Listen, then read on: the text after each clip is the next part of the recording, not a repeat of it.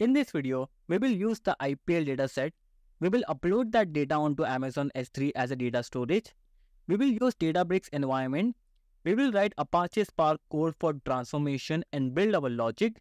We will use SQL to analyze our data and build visualization on top of it to understand more about our data set. We will be finding answers to a lot of different questions. So without wasting time, let's get started. And before you move forward, don't forget to hit the like button and subscribe to the channel if you are new here. Let's start this project by understanding the basics of architecture diagram. Okay, so we will be using the IPL dataset. IPL is the Indian Cricket Premier League, very popular. What we will do, we will use this dataset and we will upload or load this data onto the Amazon S3. Amazon S3 stands for Simple Storage Service, specially used for storing any types of data. Okay, it is an object storage. So you can store any data that you want, such as CSV, Parquet file, audio, video, anything that you want, you can store it here. Okay, once you do that, then we will use the Databricks workspace. First of all, we will use Apache Spark to write the transformation code. So what we will do, we will read this data using the Spark code. Then we will do the transformation, that we will apply some business logics on top of it. After that, we will do the SQL analytics. So we will write some SQL queries. We will join some of the tables to understand the trends of the IPL dataset. We will try to find some insights. Once we find the insights, then we will do the final visualizations on top of it. So this is the complete architecture diagram. Very small project, but this will help you to understand a lot of things about Databricks, Apache Spark, SQL, reading data, how to transform them. So we will be doing a lot of different things in this project.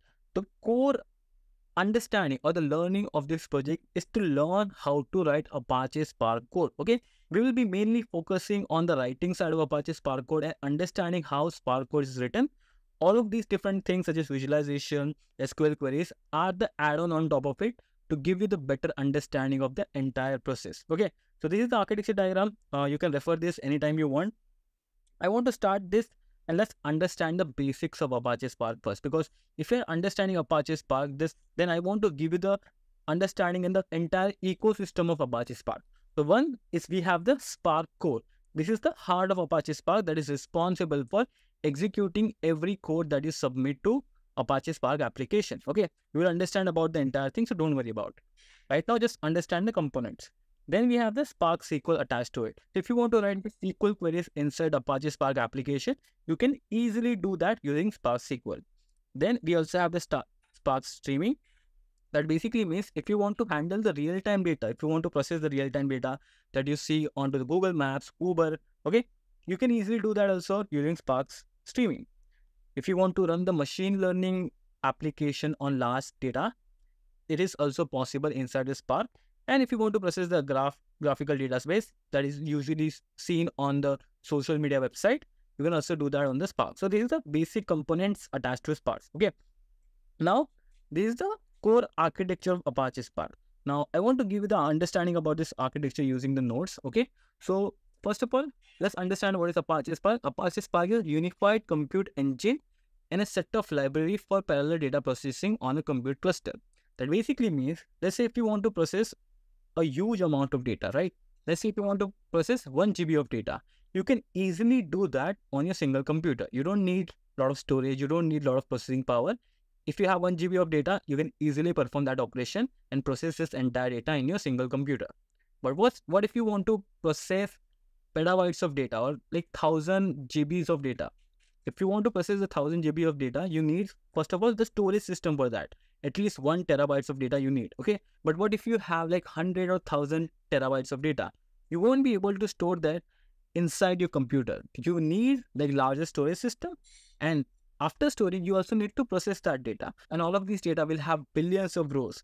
If you want to process them, you need some kind of framework that can process this data on the large scale. So Apache Spark is basically a framework.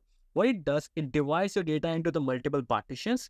It processes that data onto the large clusters of machines, okay? It will do the processing and it will combine the output at the end. So this is the core idea of Apache Spark. It is a unified compute engine. That basically means we have thousands of machines working together, unified compute engine, and a set of library for parallel data processing, right? If you have like billions of rows, you need to chunk that data into multiple parts, process them, and then finally combine the output. So this is the core idea of Apache Spark, is to process large-scale data in a distributed way so that you can process it faster and get the output within few seconds. Okay. So again, this is a component that we already understood. At the lower level API, we have the RDDs and distributed variables. So this is the basic Spark toolkit. We have the lower level API, which is the RDD and distributed variables. Then we have the structured API. This is what we will be mainly working on. We have the data frame, SQL, dataset. And on top of that, you have the advanced analytics, some packages available, and the structured streaming. Okay. All of these are the different toolkits available inside the Apache Spark. Let's understand the architecture of Apache Spark. Okay. So again, we understood, right? Typically, when you think of a computer, you think of a one single machine that you use for playing games or watching videos. Okay. Single machines do not have enough power and resources to perform computation on huge information. So we need a clusters of machine. A cluster is basically the group of individual machine combined together. So if I have like 5 PCs, okay, I can just connect all of these 5 PC together. That will become one cluster. So entire cluster will act as a single computer. So even if you have like 5 machines available, that cluster will be considered as a one compute resource. Okay. Now you can use these multiple resources to run your Apache Spark code. Now it is not just about just getting all of these machines together and then you tell the all of these machines to process the data. You need a proper framework that can actually manage work across all of these different machines. Okay, so a group of machines alone is not powerful. You need a framework to coordinate work across them, and Spark is mainly designed for them. Okay, Spark manages and coordinates the execution of tasks across the cluster of computers. So you understand, right? We have like thousands of machines, but Apache Spark, what it will do, it will manage and coordinate all of the execution that you send onto these thousands machines. Okay, so it is responsible for that.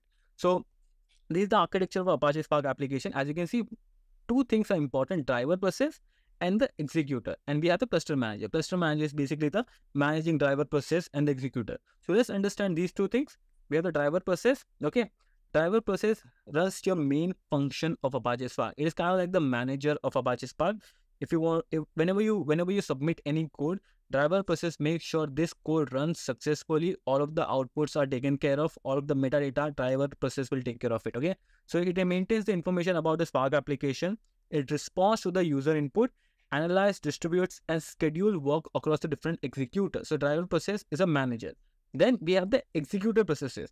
Executor processes are the actual machines that executes your work. So when you say do 2 plus 2, executor process will make sure it does that computation, and driver process will keep eye on that executor process performs this operation. Okay, so executing code assigned by the driver process and reporting the state of computation back to the driver process from the executor process. So this is the responsibility of the executor process. Now there are many different things related to Apache Spark, but this is the basics of it. We have the executor process and we have the driver process. These are the mainly two things that you need to understand to execute this entire project. Now again, Spark supports multiple languages. You can write code in Scala, Java, Python, SQL, R. Now you need to understand the Spark session. So whenever you write your Apache Spark code, the default variable will be created, which is the entry point for the Spark driver, which is called as a Spark. Okay, you control your Spark application through the driver process called as a Spark session. So when you start writing the Spark code, you need some entry point, and your entry point is your Spark variable. Okay, so that the thing that we understood about the driver process and the executor. So when you start working on the real world application, the driver process is usually stored inside the Spark session. Okay, so whenever you use the variable Spark, this is a default variable. Whenever you configure your Spark environment, this is where you start with. So whenever you print your Spark variable, you will get something like this, which is basically your Spark session.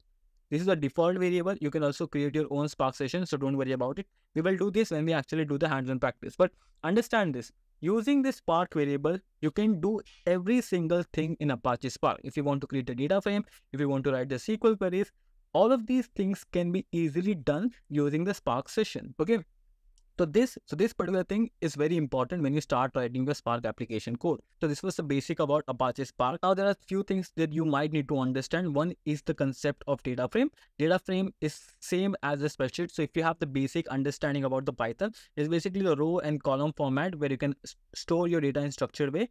In Spark, all of these data are stored distributedly. So one part of the data might store onto machine A, second part of the data might get stored into machine B. So all of these information are stored distributedly. Okay, that is the one concept that you need to understand. Second thing you need to understand is the transformation. So whenever you run any code inside the Spark, right, such as like this, you have the data frame my range, and you perform some operation. Let's say if you want to divide the number by modulo 2. Whenever you execute this in the normal Python, you will get the output then and there. But in the Spark, it will not execute this particular code. What it will do, it will wait till you assign an action. Okay, there are multiple types of actions available. So the basic idea is that whenever you write your transformation block, Spark will start stacking different transformation logic on top of each other. Transformation logics are basically the business logic that you want to apply. It can be like filtering some data, removing null values, filling that null values, adding to column. These are called as a transformation. Okay, so whenever you write the transformation code, Spark will create the entire plan for the execution, and then whenever you perform the action, okay, action is like can be count, show, all of these are the different actions available. So whenever you perform the action, Spark will execute this entire graph that is created. Now in the backend, it does a lot of different things. It creates the logical plan, it creates the physical plan. All of these things are the backend working of it. But for this project, you don't really need to understand this. I have covered all of these in my Apache Spark course. So if you're really interested in learning Spark in depth, then you can definitely choose to enroll into that. But for this project, I just gave you the basic understanding of the driver process and the executor process, and then using this knowledge, you can execute this entire project and learn about the basics of Apache Spark and complete one good project onto the IPL dataset. Okay, so this is the entire goal of this project. After Spark, we need to understand about the Databricks. Okay, so Databricks is basically a software that supports the Apache Spark environment. So let's say if you want to configure Apache Spark in your local PC, what you will have to do, you will have to install JVM, you will have to get all of the packages related to Apache Spark, configure the environment path. After a lot of errors, you will be able to configure the Apache Spark in your single machine. Now, if you want to do this on your on-premise center, let's say if you have like thousands of machines, and if you want to do that, that will be very difficult task because you will have to think about the scaling, you will have to think about the storage, networking. There are so many different components that you will have to take care of it. So instead of doing that, Databricks is a company that tells you that don't worry about all of these backend working. We will take care of that for you. Just click on the button, just click onto the start button. You will be able to have the Apache Spark environment created for you and focus on writing and executing your code. So just focus on the business side. Don't worry about the infrastructure side of the thing. So that is the core idea of Databricks, is to give you the environment to execute Apache Spark code.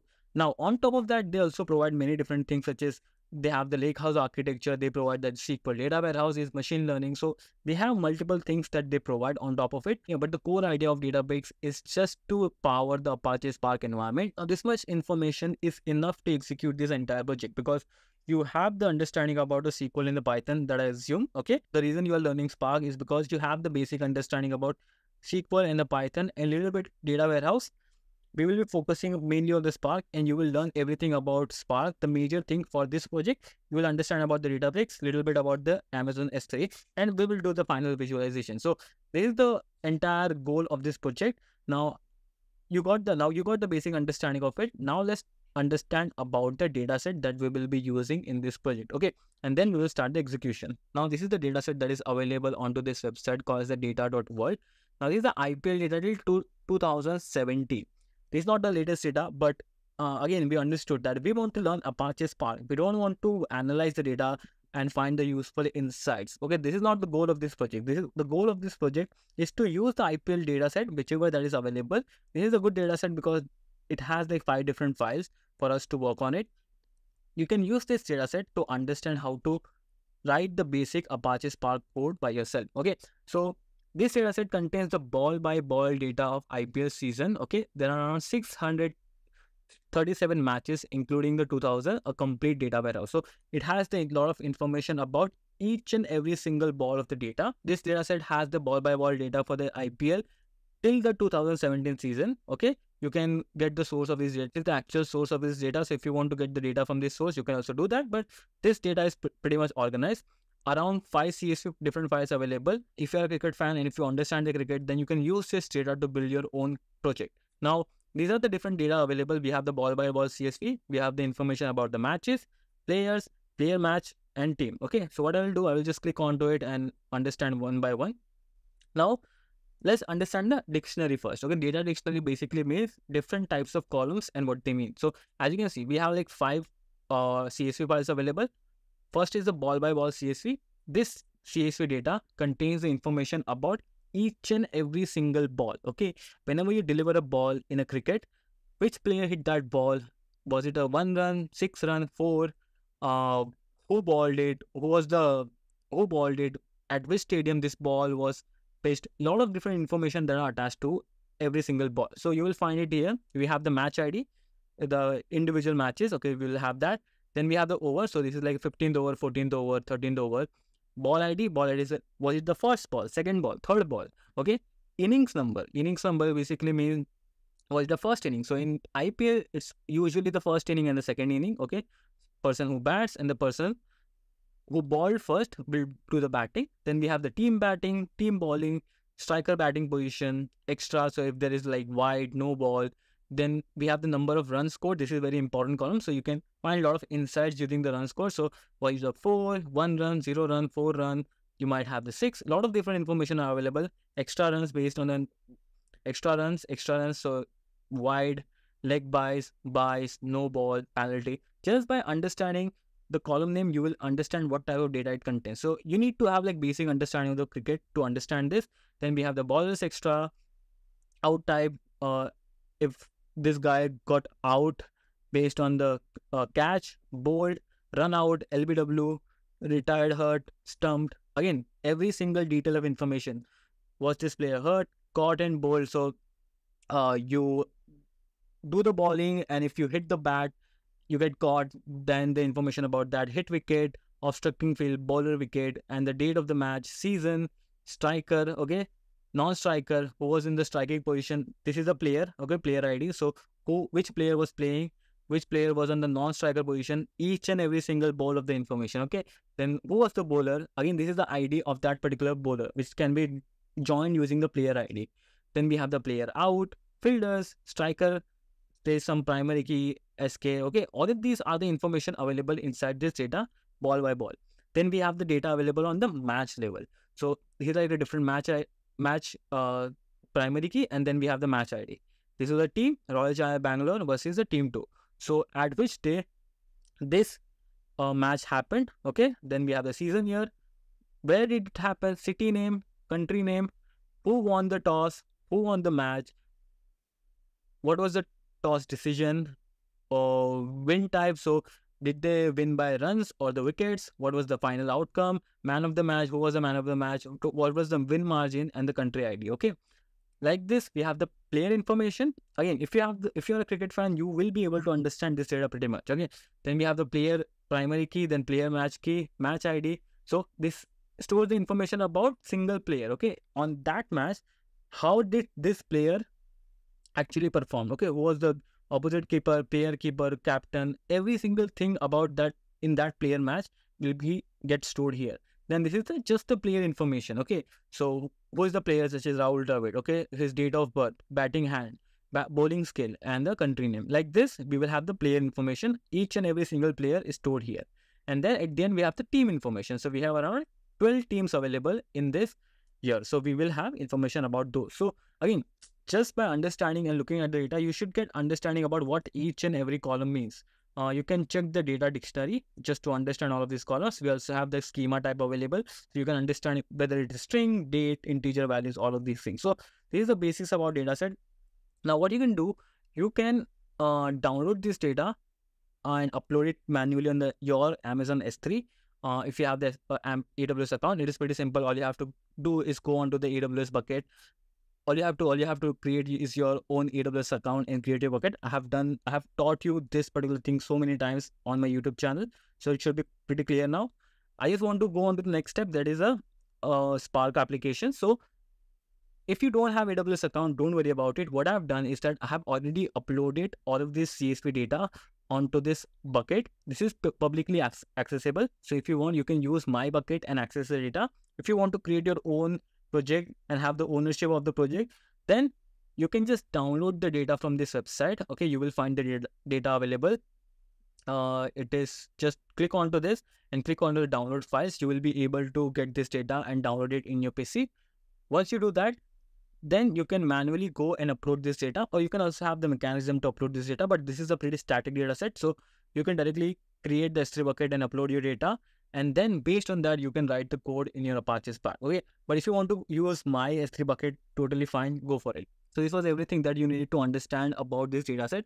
Now, again, I'm telling you the goal of this project is about writing Apache Spark code. So we will be heavily focusing on that and the syntax side of it, the basics of it. The goal of this project is not to get the business logic right, okay? Because there will be a lot of transformation that we will write that might not make sense.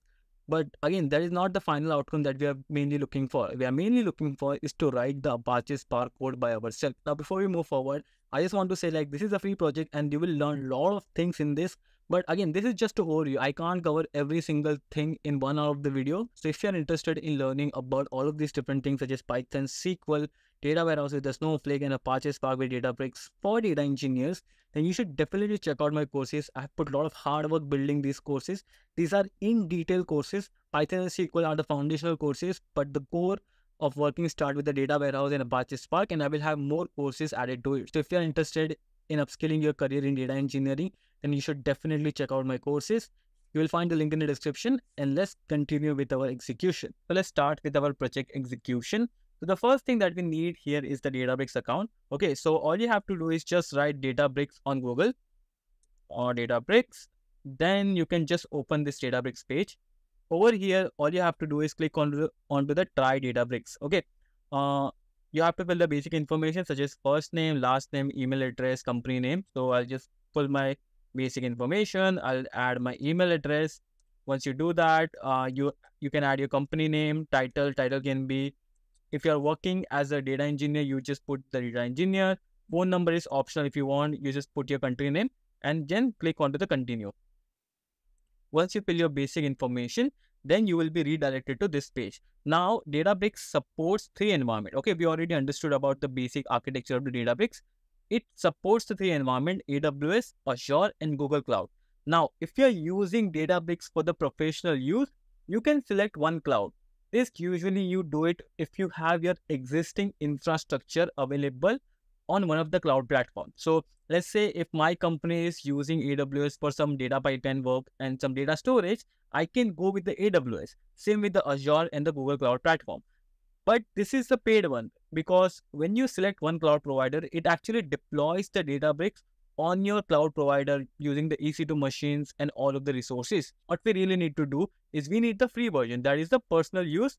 Get started with the community edition. This is completely freely available. You don't have to pay anything for this. All you have to do is just figure out this captcha in this direction, submit this. Once this is done, you will receive an email. Okay, you just start with the community edition. You will receive an email about your account activation. Activate the Databricks account and you can get started with it. Okay, I already have the Databricks account available. Okay, so this is what it looks like. This is the community edition available. Over here, you will see some of the things such as you can create the notebooks, you have the workspace. So everything that you do on your Databricks account, it will be available over here.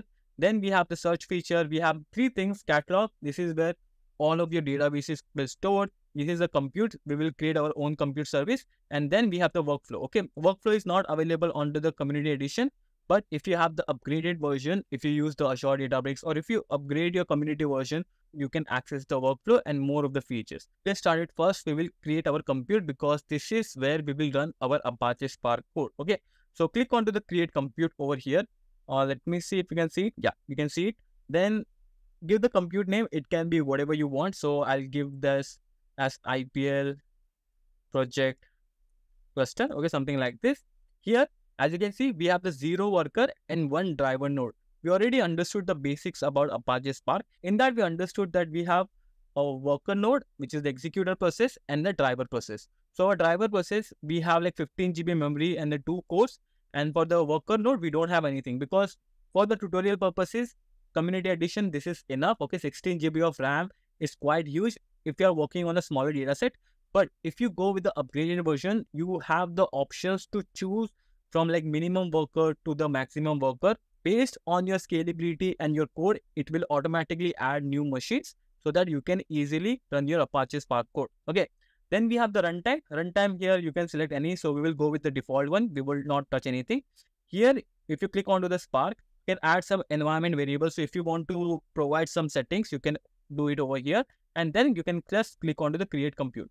This will take some time to create the compute service. So as you can see, you can track all of the basics. So configuration is available over here. If you create all of the notebooks, that will be tracked here. All of the libraries are available here. So if you want to install some of the external libraries, you can easily do it here. Then we have the logs, Spark UI, driver logs. So all of these are mainly the configuration side of the things that you can easily track it on the compute level. So let's wait for this to getting. So our compute is getting created. While this is getting created, we can start working on our notebook file. Okay. So all you have to do is just click onto this create button and click onto the notebook. Now, this is where we will write our code. Okay. So first of all, I just want to give the name to this notebook, which is the IPL data analysis Spark. Okay. You can give whatever you want. Then we have the multiple options available here. Okay. We have the Python, SQL, Scala, and R. We will write our code in Python language, which is the PySpark. But you can also write SQL, Scala, and R code in the Databricks. Yeah, you have to select your compute service. So over here, all you have to do is click onto this IPL project cluster. It is currently getting connected. Once this is connected, then you can start writing your Apache Spark code. Okay, everything else is fine. You don't have to worry about this. This is just a basic Jupyter Notebook environment where you can write all of your Apache Spark code. Okay, now about the dataset, right? As I already told you, we have all of the data set available onto the S3 bucket so that we can directly start accessing them and writing our code. Okay, so this is the publicly accessible bucket that I've already published. Either you can create your own S3 bucket and make it public and then directly access it. You can also use the configuration setting by providing the access key and the secret key if you don't want to publish this. But for the simplicity, a lot of people might not have the AWS account, or there might be many people who don't want to go through this uploading data stage. What you can do, you can directly use my bucket and start accessing the data and mainly focus on the Apache Spark code so that you don't have to worry about uploading all of this data by yourself. So we already understood about our data set that is available over here. So we understood about all of these columns. Okay. Now what I want to do, I want to mainly focus on writing the Apache Spark code, and we will write all of the code by ourselves. Now I have provided all of this code onto my GitHub repository, but I will highly encourage you to write these code by yourself so that you get the hands-on practice and the confidence that you can write Apache Spark code by yourself. Okay, so the first thing that we want to do is create the Spark session. Now, there is a default Spark session available. Whenever you write the Spark keyword, you will see the Spark session is available. But to follow the best practice, we will create our own Spark session as per our application. And for that, it is very simple. All you have to do is write something like this from. Let me just check my OBS if you guys can see this. From, okay, yeah. So from, we will write our code. So we will write code. So we will write our code from PySpark.sql import Spark session. Okay, Spark session is available inside this package, and we will create the session. Create session as Spark is equal to Spark session. This is the Spark session that we are going to use. Dot builder dot app name. Here we can give our app name. In this case, it is our IPL data analysis dot either get or create. Okay, so if we already have this app available, we will get it, or if we don't have it, we will create it. All you have to do is just execute this. You can hit the shift enter, or you can just click onto this button to run this code. Then if you do the Spark session, now we have the Spark session available for this particular app that we created. Okay, so we can easily track the entire session onto this app. Now, once this is done, we can start writing our code for the Apache Spark. And for that, first of all, we want to read the data from all of these buckets. Okay, this is where we have stored our data. So we want to read this data one by one and also do some basic transformations on top of it. So what we will do, we will read this data, and the syntax to read this data is pretty simple. All you have to do is, let's say I want to read this ball by ball CSV. Okay, the first data. All I have to write is that ball by ball data frame, because I'm reading the data frame. Then I will use the Spark session, which is our Spark variable, dot read dot format. Inside I will provide the CSV because the CSV is my format. there are some options that you can give, such as option header true, because my first row is header, and I will just provide the path. Oh wait, I just ran this by mistake. Let me just close this. Okay, I will provide the path, and the path is copy the S3 URI. Okay, this is the exact path that you can use, and this will read our CSV. If I run this will read the data from this S3 bucket, which is publicly available, so you can easily access it. And then if I do show file, let's wait for this to complete. So currently it is running. You can also click onto this to check all of the logs. And if I can see, I was able to get all of these column values here. So, okay, if you do the show file, this is the action that we talked about.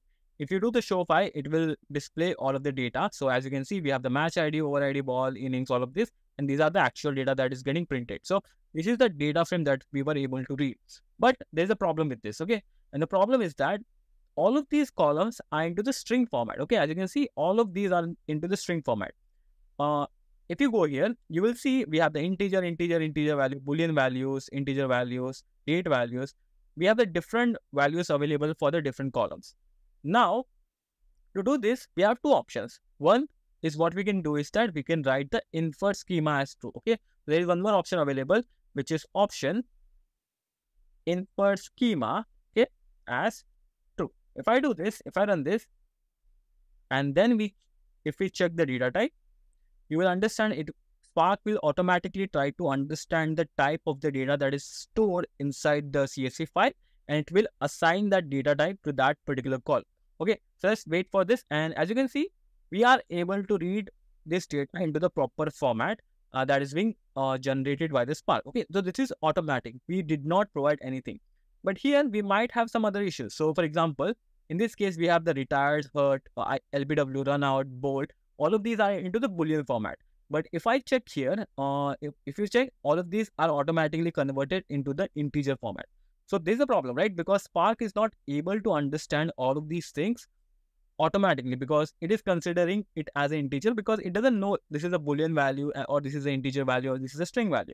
For that, we need to create our own schema. And this is the best practice that you do in the real world, so that when you are reading a data from any external source, you have to define your own set of structured schema, so that no matter what type of data comes into it, it will go through this step-by-step checking process that all of these data are into the proper data type format. Okay, and you will understand about this right now. So let me just close this so that we will have the much better picture of this. We have something called as a struct field and defining a schema into the Apache Spark. And it looks something like this. Okay, first we need to import this packages if you want to define the structure schema. So what we will do, we will add one cell on top of this where we will import all of the packages. Okay, so we have something called as from PySpark.sql types import. We have struct field, comma, struct type. Okay, these are the two things we need to define the entire structure. And then we might have another thing, such as we need to define integer type, we have string type, we have Boolean type, we have date type. Okay, these are the different type available. We have the decimal type. Okay, so these are the different type that is available into the Apache Spark. So you can use these different type to assign different values to that certain column. You will understand what I mean. Okay, so just run this. So once you run this, all you have to do is define the structure schema. And it looks something like this. We have like ball by ball df, or instead of df, we will write schema. We are defining a schema is equal to struct type. Okay, between bracket, we will add a subscript, and then we will define each and every field. So struct field, and in this, what is my first column? My first column is match ID. Okay, so I will copy the name of this. I will put the name here, which is a match ID, comma. Here, I have the integer type because this match ID is an integer. So I will add integer type. Okay, and this can be nullable. So I'll just keep it as true. So when you keep the true as, this means this field can have the null values. Okay, then the same thing we will have to repeat for the second column, which is the over ID. I'll put it over here. And then for the over ID, we also had the integers. Then we have the ball and the innings number. So we will do the same for them. You can add a comma here. You can add a comma here. So I will do it for the same ball ID. And I will do the same for the innings. Okay. Then let me just do this. Then we have team batting. That is a string value. Okay. So what I will do the team batting, and instead of integer type, now I will define the string type because this is a string value. But okay, this is done. Now, if I scroll down, you will see there are so many different columns available. And till now, what we have been doing is that we were manually creating all of this stuff type. But now we have AI. Okay.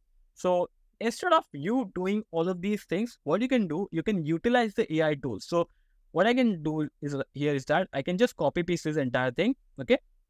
I do copy. I paste it on the chat GPT. I will say, okay, this is my data frame schema. Okay. I want you to generate Spark schema. Okay. Struct schema using the schema of my data frame. Okay, something like this, and all you have to do is just paste this. If you wait, okay, it will automatically generate this entire thing for you. Okay, you don't have to do all of these things by yourself.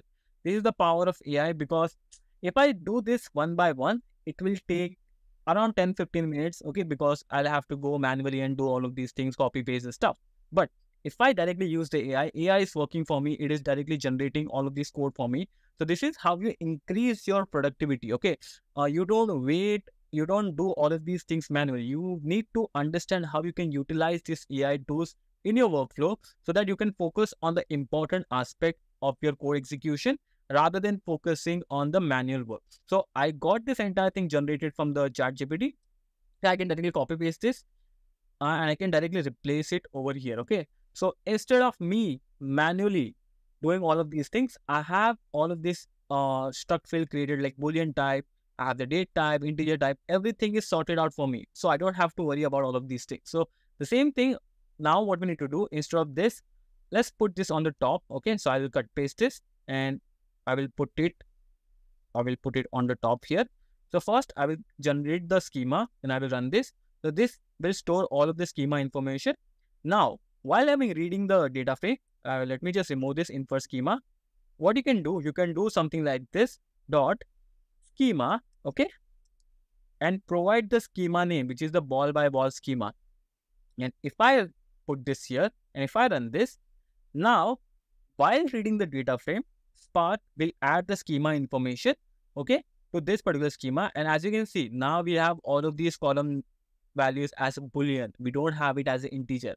So this will make sure every time that we read this data frame from the external source, if there are any inconsistency in the data, Spark will automatically apply this schema on top of it. If there is an error, it will give you the error. If there is no error, you will be able to see the entire output. So this is the power of creating the structure schema. Now I will just do the show 5. Okay. And let's wait for this and you will be able to see the entire output generated for you. Okay. So this is sorted. Now what I will do, let me remove this, and then we will have to do this entire operation for all of the data frame. Okay, so this was for this. I will do it for this one, which is the mass schema, which is available here, the mass schema. The same operation we will do it. I will highly encourage you to use the chat GPT in your case. I already have created all of these things, so we don't waste time onto this manual work. So this is the mass schema. Again, same thing. You can just copy paste the mass schema from here. Okay, put it on the chat GPT, generate this entire code. And the same way, we will have the mass TF where we will read the data, provide the schema information, header 2, provide the CSV, done. Okay, we don't have to worry about this manual task. All you have to do is just provide the information and we are done.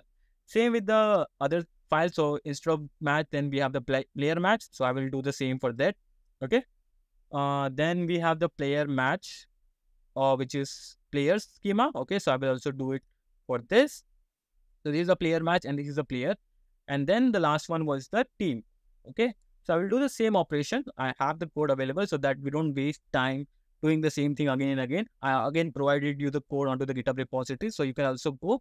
But again, for the practice, if you write all of these code by yourself, so it will get registered inside your brain. So this is what it looks like. Okay. If you just see it from the outside, okay, you understand this is the struct type and this is the struct field. But as you write by yourself all of this code, you will understand you might make mistakes in the subscript. You might make mistake while writing this entire syntax. So at least for the practice, write all of these code by yourself so that you get the confidence that you can write the Apache Spark code by yourself. Okay. So these are the 5 data frames that we were able to read. And now what we want to do, we want to work onto the transformation block. Now the transformation is the core of Apache Spark because this is the final logic that you apply on the data set. It can be removing null value. It can be adding 2 columns and creating the 3rd column. It can be filtering some of the data. There are different types of transformation functions that you can do. This is generally comes under the structured API. Okay, I've covered this in detail into my Apache Spark course, so you will understand everything from the backend. But in general, it is basically the set of logics that you apply on the data frame so that you can get the final output. Usually the transformation will be based on the business logic. There might be certain requirements from the data scientist or data analyst that they want these columns into this proper format. This is what the transformation really looks like. Okay, here you filter out all of the information that you don't need and only pass it forward the information that you really need. In our case, we will do the basic transformation just to understand how to write Apache Spark code. Okay, the goal of this project is not to create the business-friendly outcome. That is true for the business. The goal of this project is to understand how to write Apache Spark code because we are mainly focusing on the technical side of the things. We don't want to worry about the business side because this is not the real business right now that we are worrying about. This is just a test data set. Okay, we want to learn Apache Spark. For the business side, once you get into the company, they will tell you what they need at the end so that you can write the code according to that requirement and generate the output. Okay, so we will do some basic transformation and I have already created all of this transformation for you. So filter to include only valid deliveries. So I want to exclude wide and the no balls from our data set. And for that, we will do something like this. We have our data frame available, which is the ball by ball df. Okay, and let's write this code by ourselves, which is ball by ball df is equal to filter, and then we'll do something like this. Column. Okay, inside the column, I have the column available as whites. Okay, and equal to 0. So I don't want to have the whites. And column no balls is equal to 0. Let me just check if all of these things make sense. This is fine. Okay, I have this. I can also include bracket here. So make sure the brackets are fine. So what this does is that it excludes the whites and the no balls from the dataset because we don't want whites and no balls for our final analysis. Again, depends on the business requirement, but for now, just to understand the transformation function we are excluding the whites and the no balls. We just want the proper delivery. Okay, so if I run this will result column is not defined. Okay, so we need to import the column, and to import the column, we have some packages available. So what I will do from here, go to the top, from spyspark.sql.functions import, I can directly import all of the functions available, or I can import some of the functions that we will use. So such as column, we will use when, we will use sum, we will use average, and we will use row number. Okay, so I will run this. So this is importing all of the functions from the SQL package to our notebook. Now if I run this, I'm able to generate the output. This output is basically we were able to exclude this entire whites and the no balls from our data frame. But Spark did not run this code right now. First, Spark will not execute the entire thing and give you the output. We are already understood about the lazy evaluation. That means the more transformation block we write, Apache Spark will be able to convert the entire thing, the entire logical plan for that, and then execute the final code once you write the action. Okay, So these are the concept available. We have the lazy evaluation. Okay, it doesn't the Spark. So we already understood about the lazy evaluation. Spark will wait until the very last moment to execute the final graph. So this is the kind of plan it creates. It creates the entire logical plan and the physical plan, and based on that, it optimizes the entire transformation block and then gives you the output. I go in detail about all of these things into my Apache Spark code. Want to understand about the Spark in depth with the Databricks, then you can think about enrolling into the code. So this is our first transformation. Like this, we can write more transformation blocks on top of it. So let me get another transformation block. And in this transformation, what we will write, calculate the total and average runs scored in each match and inning. So it is very simple. You can write something like this: total, I'll create the new data frame, total and average runs is equal to ball by ball df dot group by, okay? And I will add match ID, comma, innings number dot aggregation. Here, based on the match ID and the innings, I want to get the total and the average run score in each. So what I will do the first total. For total, I will do the run score. This is a column available. I will give the alias so that we understood it properly. Alias as total runs, okay? And let me add the comma. And then we need the average of the run scored also. Run scored dot alias, and I will do the average runs, okay? This is fine. So calculate the total average runs scored in each match and inning. So I'm just grouping by the match ID and the innings ID, and then I'm just running this. So once you execute this, you will see we applied some filters on top of it, and then we created the new data frame. This data frame that we will use in the final visualization. Like this, you can write multiple functions. So I have already written some of the transformation block. So go transformation block. Then we can also do something like this, which is the window function. So if you want to understand how the window function works in the Apache Spark, so in this window function, calculate the running total of runs each match for each over. Okay, for each match and each over. So first of all, let's create the logical plan for our window function, which is window spec. Okay, and we will do something like this: window dot partition by. First of all, we have the match ID, comma, we have the innings number dot order by over ID. Okay, so this is where I'm like creating the logic for my window function, and then I will do ball by ball df is equal to ball by ball df dot width column. This is when I want to create the new column, and I will add the new column as running till runs, and then I will apply my logic, which is sum. I want to get the running total of the runs.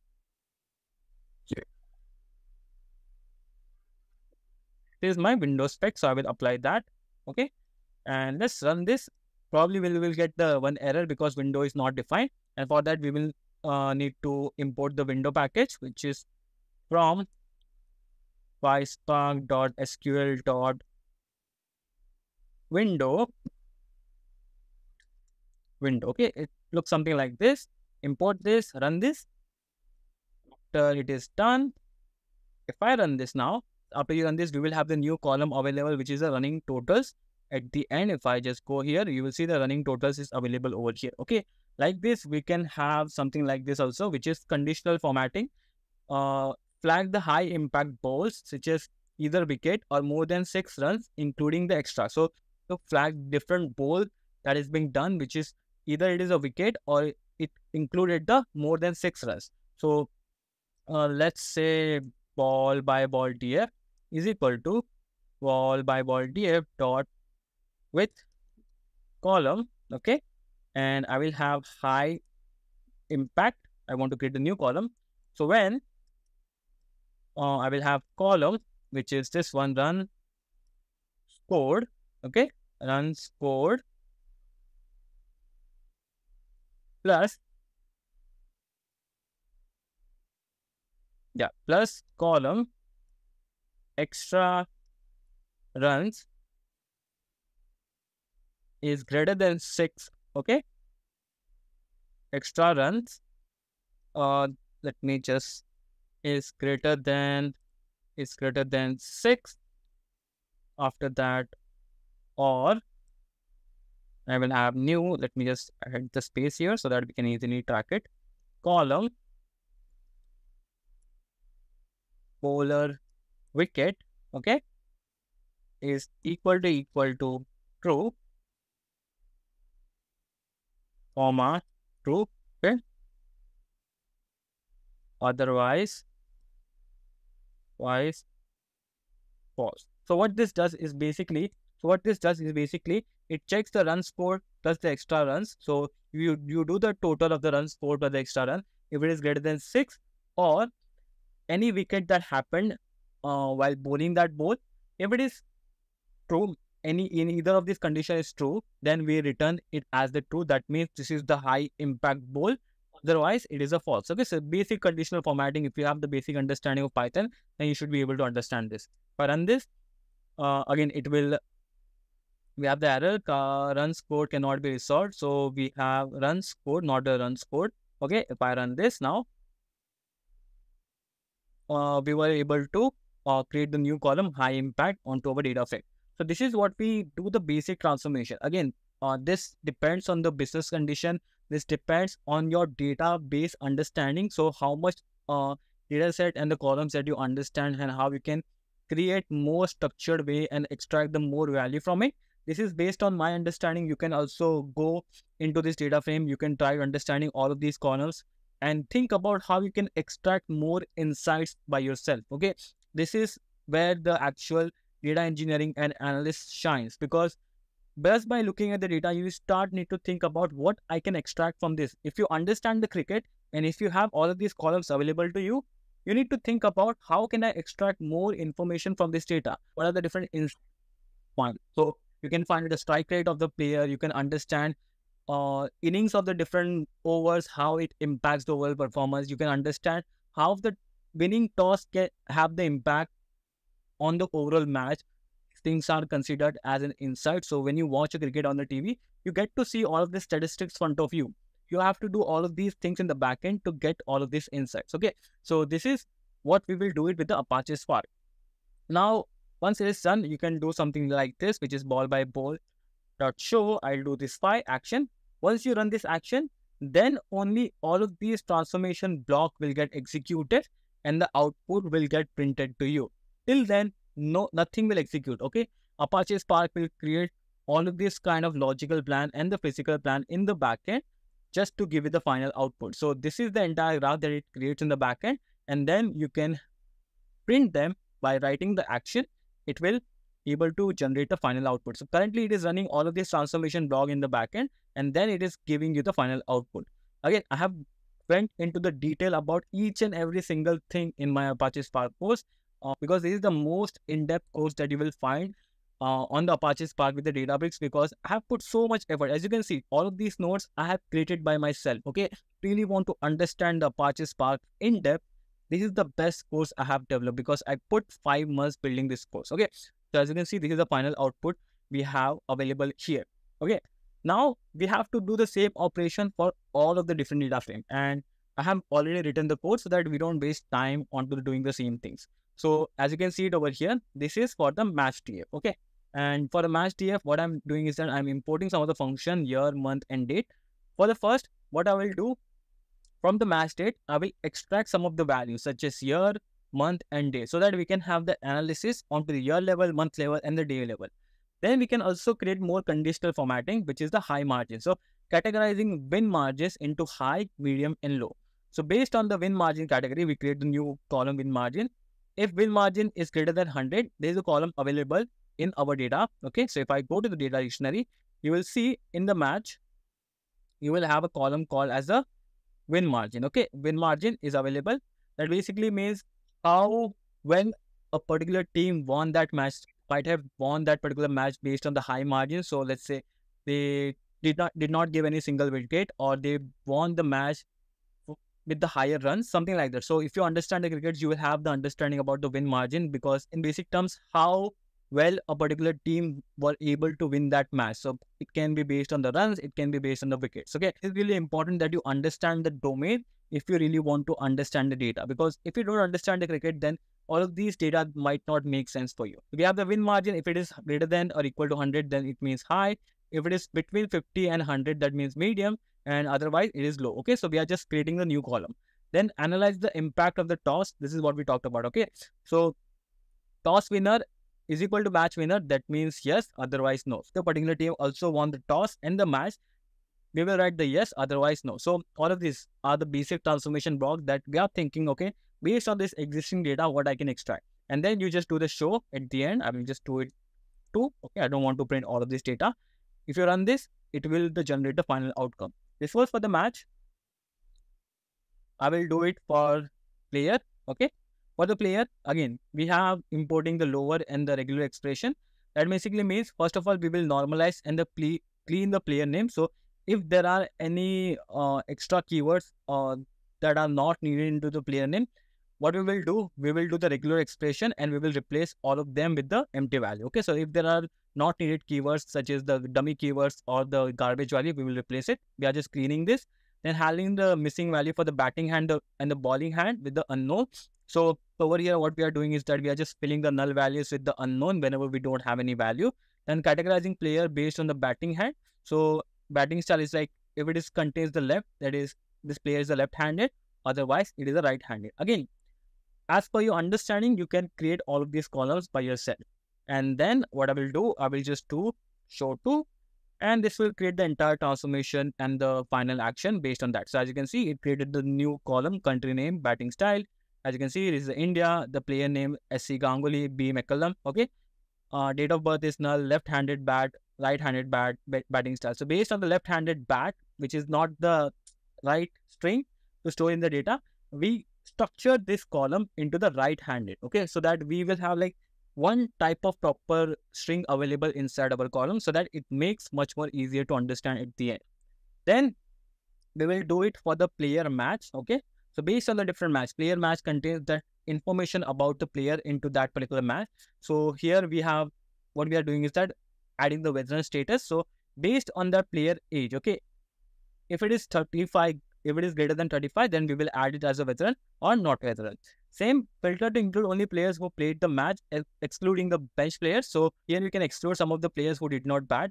But for now, just remove this. We don't really need this. Okay, all of the players for now. Okay, then we have the dynamic columns to calculate the years since the debut. That basically means we are just person who joined. So this basically means person who started cricket at the specific year from the current year. So how many years have passed? Okay, so we are creating the new column based on that, and then we do the final show. This will print all of the values.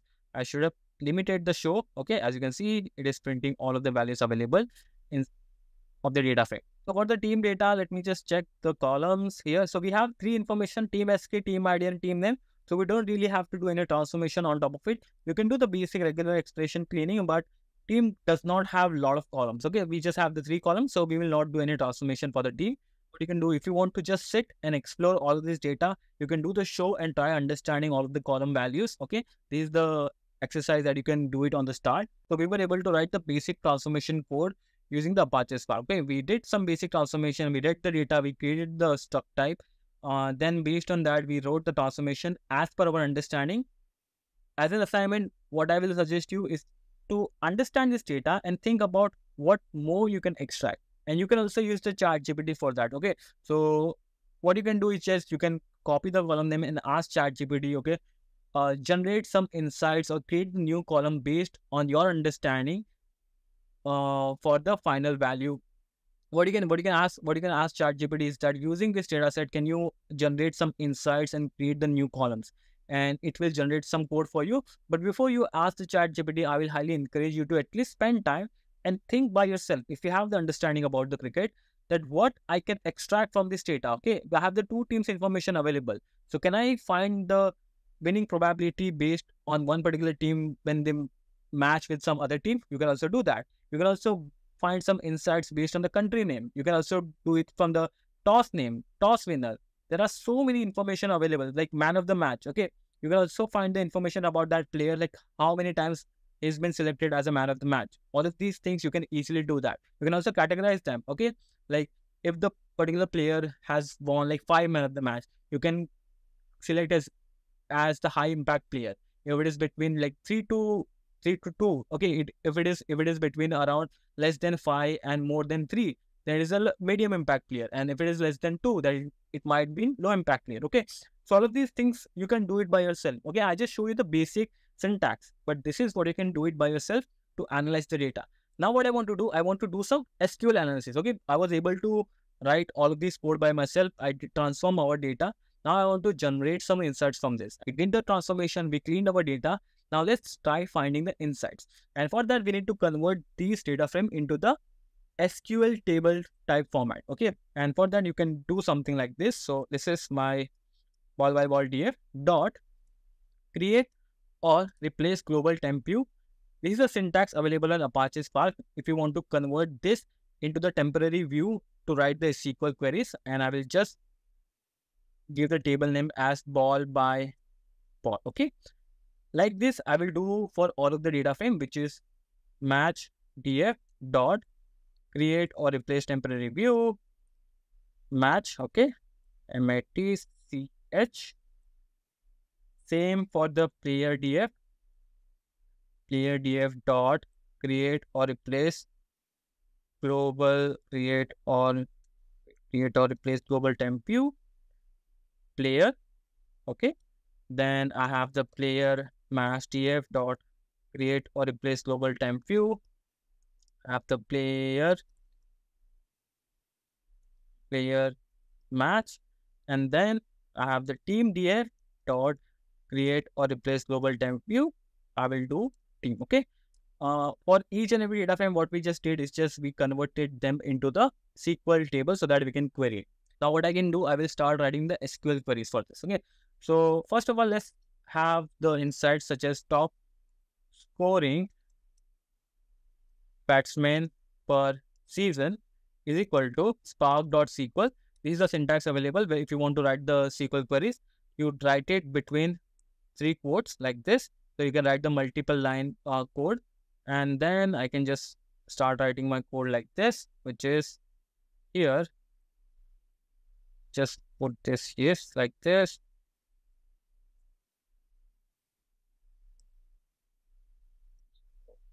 Yeah, like this, I'll write my query. So what I really want to find, top scoring batsman per season. Okay. So as I understand, I want the top scoring batsman and the season. So I can group by the season and find the top scoring batsman. Okay. So pretty simple. Select. I'll do the star from, first of all, I will get the data from, what is this? From ball by ball. This is, okay, this has all of the information about the ball. Okay.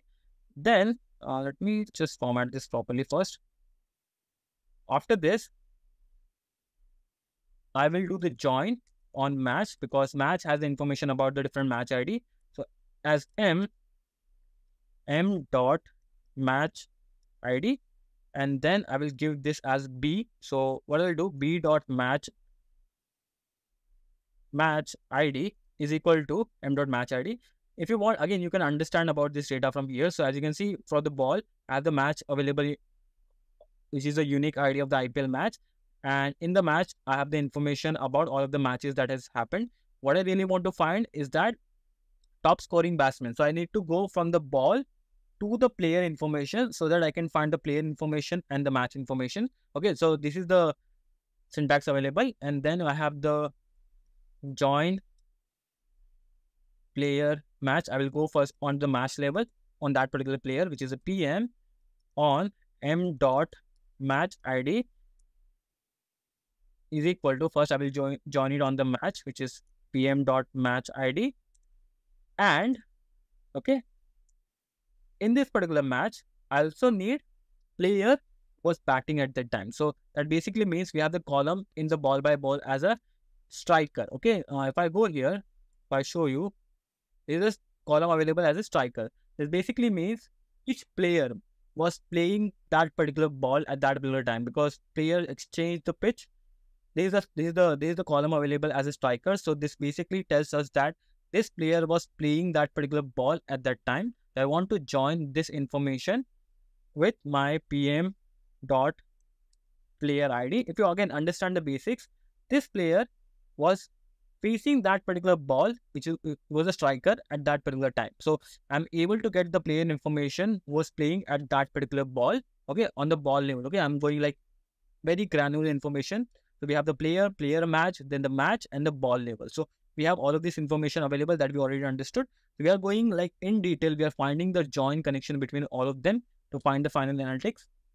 Then we have the player information P on P dot player ID is equal to PM dot player ID. Okay, so I'm just directly joining them onto the player. Now what I want is I want top scoring batsman per season. Okay, so I can have like P dot player name. I will have the player name. Then M dot season year. Again, I can just show you here season year. So in the matches, I have the season year, so I can have this information. Okay, and then I want to have the sum of runs scored as total runs, something like this. I can do the group by for these two. So group by E dot player name, comma M dot season year, and order by, I can also do the order by M dot season year, comma total runs in the descending order, something like this. Okay, again, if you're not able to understand this particular thing, that means you need to understand the SQL syntax first. So go into my basic foundation course, use a Python SQL. Again, go for the data warehouse course to understand the data warehouse, and the Spark course if you want to learn everything about the Spark. So I just show you the basic example. If I run this, hopefully this runs. Okay, I am getting the error, table ball by ball cannot be found, and I was able to execute this. Let me execute this again. Ball by ball is not able to found. Should be available. Schema catalog. Okay, I think we made a mistake here. Instead of global temp view, the syntax is create or replace temp view instead of global temp view. Global temp view is a completely different topic. So I'm just going to replace this with the temp view. Okay, if I run this, and now if I run this, this should work. Wow, please. It's connecting, it is executing this command. Okay, so we have the error as like B striker cannot be resolved. So if I go on top, let me just check here. Do we have the striker information? We have the striker information available into the DF. If I print the column name, which is of ball by ball DF dot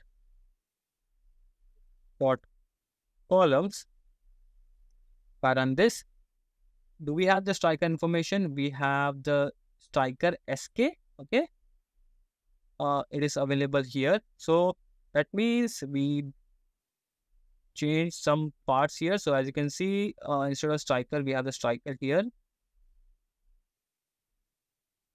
We also have striker SK. Okay, let me see this. So we do. So in this column, do we have the striker information available? Let me check. We have the striker information available. Then I'll see. Okay, so we have the spelling mistake, STIKER. It is STRIKER. Now if I run this, okay, it was able to run this particular thing. And now if I do show 5, just want to get the top 5 top scoring batsmen per season. Okay, so let's wait for this to run. It will take 1 second, 2 seconds, 3 seconds, 4 seconds. Let me have water. You can also hydrate. So as you can see, we have the player name, season, year, and the total runs. And just by looking at the data, you can understand this.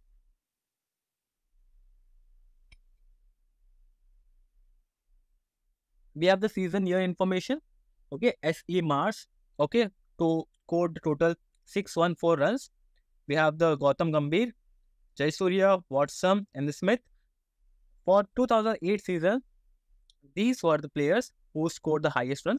Let's do the show 30. Okay, just to have more visibility on the data and see what do we get in the final output. Let's wait.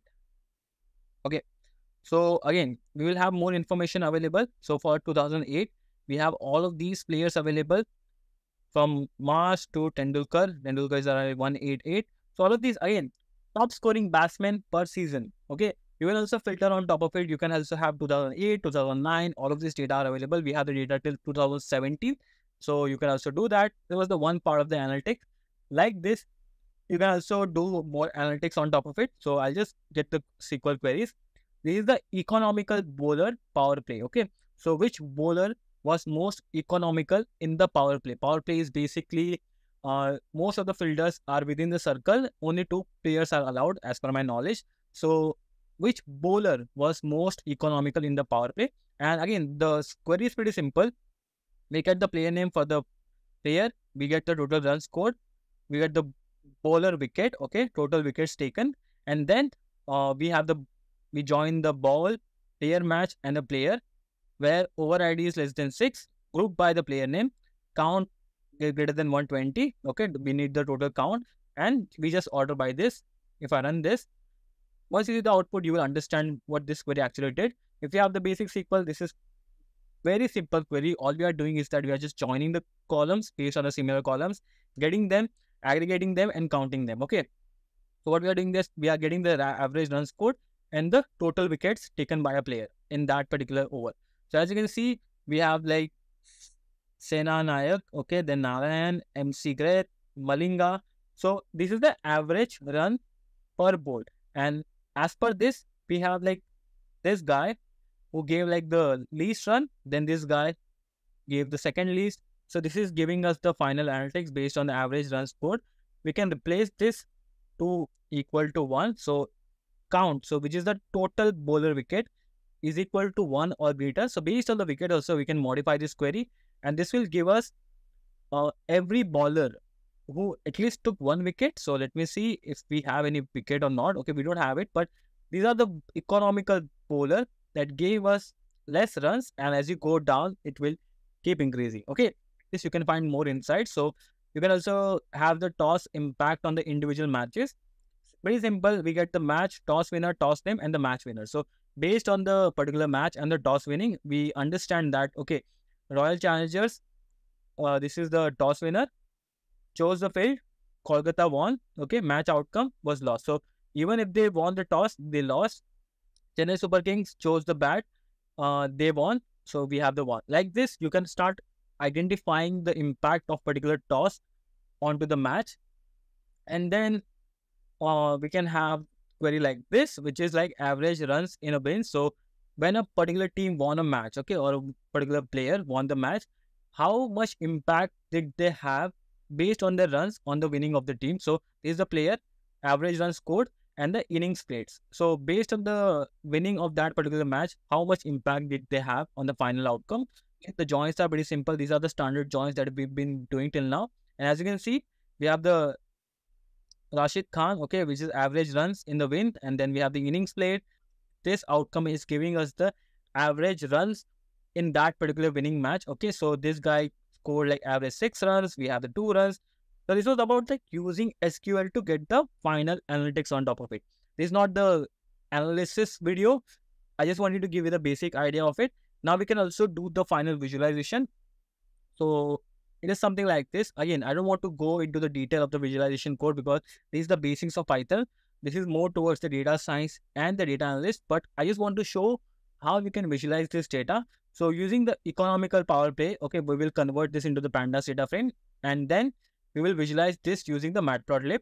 I'll just run this. Using the matplotlib, we will define the figure size, we will define our dimensions and the column names. We are getting the error as PLT is not defined. So I think syntax, let me just get the import matplotlib, and it is basically import matplotlib.pyplot like this. Okay, I'll copy this, paste it here, and if I run this now, this should be able to plot the entire graph of that particular analysis, which is the economical bowlers. onto the proper graph. So again, this is the bar chart. As you can understand, we provide the bowler name, then average run score, and we provide the color, and all of these are the label information. So as you can see, we have the average runs per ball. So these are the top 10 economical bowlers in the power play. We have the SM Hardwood, Ankit Soni, like this. We have all these players available that you can easily plot. Just like this, you can also have the impact of the toss. So the data frame that we created, toss impact on the individual matches. Again, we provide the X and the Y. SNS is not defined. Let me import C pawn as SNS. I think this is the syntax. Yeah. If I run this, hopefully this runs. And as you can see, this is the won and the match outcome, which is the won and lost number of matches and who won the toss. Okay. On the x-axis, we have the teams who won the toss. And these are the information such as if they won the match or not. So as you can see, for the Royal Challenger Bank, these are the dummy information we don't have about it. For this graph, we can understand that Royal Challenger, whenever they win the toss, they are more likely to win the final match. Here we have the Mumbai Indians. Whenever they win the toss, they are more likely to lose the match. Like this, you can just understand based on the graph. Okay, Pune Warriors, we have all of this old data available, but just by the visualization, you can understand the outcome of the toss on the final impact of the winning match. Like this, you can have more graphs created. So this is the average runs in wins. This is the information about the average runs scored by the batsmen in the winning matches. Like this, you can also have the information about the scores by the venue. So based on the different venues available, I can get the information from the SQL queries. And what I can do on top of this, I can just plot this entire graph as a bar chart. And you will be able to see this entire information here. Okay, let's wait. As you can see, in the Parmar Stadium, we have the highest score matches. Then we have the Saurashtra Cricket Association, Punjab Cricket Association, Green Park. From the highest to lowest score matches based on the different venue of the stadium. So you can have the dismissal types, which is basically a person, how they got out while playing the bat. So let's see this. Let's wait for this. As you can see, we have not available data for this, but as you can see, we have like someone who got out based on the catch. We have the ball, run out, keeper catch, LBW stumped, caught by ball, hit wicket. All of these are the information. It is basically giving us the information about the dismissal of that particular player. Like this, we can also have like team toss winning performance, okay, based on the different teams. So if I do this, again, SQL queries, I can just go through this if you want to understand it. Now, this is the team performance after winning the toss. So we have like the Chennai Super Kings perform the best, Mumbai Indians, Kolkata Knight Riders, based on the whenever they win the toss, this is how they perform. Okay. Again, this was entire thing about the Spark. Okay. So again, you can go through this. The goal of this video was to give you the quick overview about the Spark and how to utilize the function. I gave you understanding from the getting the data to reading the data, defining into the proper structure format, transformation of the data, doing some basic SQL analysis, and then visualizing that data at the end so that you can have the basic understanding of what is going in the data. This is not the just data engineering. This included everything from data engineering, data science to data analytics. We did all of these things into one project using Apache Spark. Okay, so center of this entire video was the Apache Spark to teach you how to write the different syntax. This is the reason I did not go deep into the plotting. I did not go deep into the writing SQL queries. All of these things are prerequisite while you're learning Apache Spark. If you are a very beginner and if you have no understanding about all of these things, and if you still watch this video till here, then you can definitely check out my courses. We have the courses available on Python, SQL, Data Warehouse using Snowflake, and Apache Spark using Databricks. These are the in-depth courses. Okay, these are all of the in-depth courses where you will get 2 projects onto the Apache Spark. We have like this project available on AWS and project available onto the Azure. All of these are the modules covered. On top of that, you will also get all of this in-depth notes so that you can easily revise your topic. Put a lot of efforts into building this course. These courses are mainly for the people who want to understand the particular thing in depth and learn. So if you want to learn Apache Spark in depth, if you want to learn Python, Data Warehouse, then you can enroll for this course. I will keep doing all of these videos on the YouTube channel where I show the actual project execution from start to end. So this was one of the projects I wanted to give you the quick overview of the Apache Spark and how we can write the code. So this was everything about this video. I hope you learned something new from this video. I just wanted to give you the good overview of Apache Spark if you are a beginner.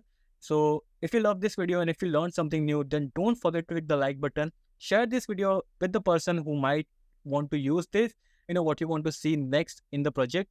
And I'll see you in the next video. Thank you.